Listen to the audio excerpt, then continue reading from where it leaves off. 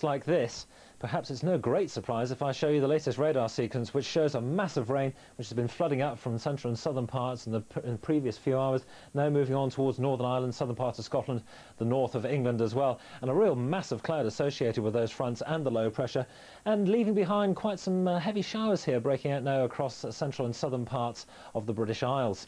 Now, it's been very wet indeed in a number of locations. I've picked out here Pershore down in the West Country, a couple of inches there, 2 or 3 inches over the past couple of days across the northern parts of Down and Antrim in Northern Ireland. More heavy rain to come through the course of the afternoon. Do take care if you're on the move across the north of England, southern Scotland and Northern Ireland too. And even further south, the showers that I was talking about, they in their own right could cause some tricky conditions. Something of a drier slot just beginning to emerge away from that south coast around about the South Midlands, eventually creeping towards the north of England as the afternoon goes on. One of the pluses is that, in fact, with all that cloud around, it isn't going to feel particularly cold anywhere, really. Now, as we move on through the course of tonight, this low pressure becomes really quite interesting as it trundles up and across the channel and towards East Anglia, because that's going to pep up a lot of shower activity. Eventually that'll spread over towards East Anglia as the night progresses. The band of rain continuing away to the north, and that's going to leave a drier slot in between. Some mist and fog there. Watch out again if you're on the move. And the temperatures there at their lowest are around about 10 degrees.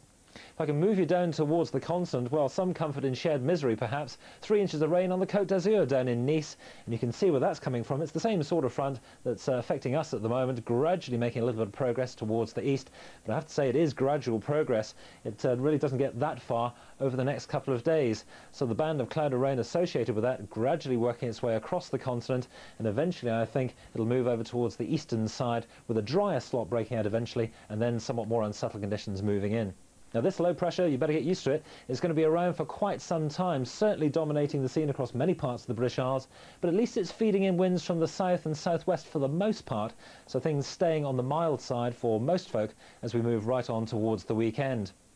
Some detail out of all of that. Well, Tuesday we see that low pressure I was talking about gradually moving away towards the North Sea, but only making room, you'll notice, for another band of cloud and rain to work its way in from the south and west. So those showers ganging together for a time on Tuesday before moving away, and then on Wednesday, after a pretty bright start for most folk, then eventually I think we'll find more cloud and rain spreading from the southwest. Bye-bye.